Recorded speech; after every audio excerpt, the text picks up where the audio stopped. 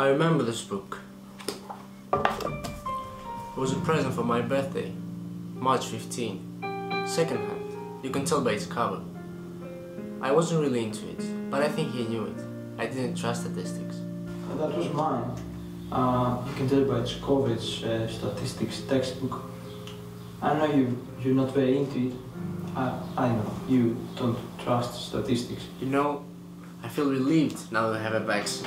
The situation has already taken enough from me. George used to always tell me to be careful, to wear a mask, to stay at home.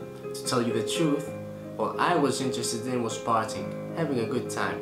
Don't take it personally. After all, I get it. You want to have some fun, but be a little more careful. Wear a mask, stay at home for a while. Our main difference? He was loyal to science and I believed in rumor has it. I can't even begin to count the times that he tried to warn me, always using data based on statistics. Like, the numbers were there, loud and clear. I, however, intolerant, hardcore to my views, misinformed about the coronavirus. I thought I was the only one in danger. I didn't show any respect to the rest of the society. Look at the statistics. The truth is right in front of you. The numbers are right in front of you.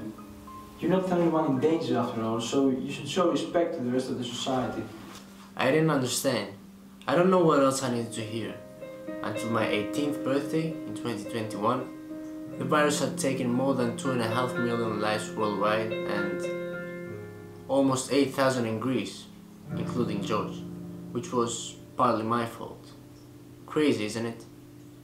This means that 3% of the total number of cases lost the battle for life.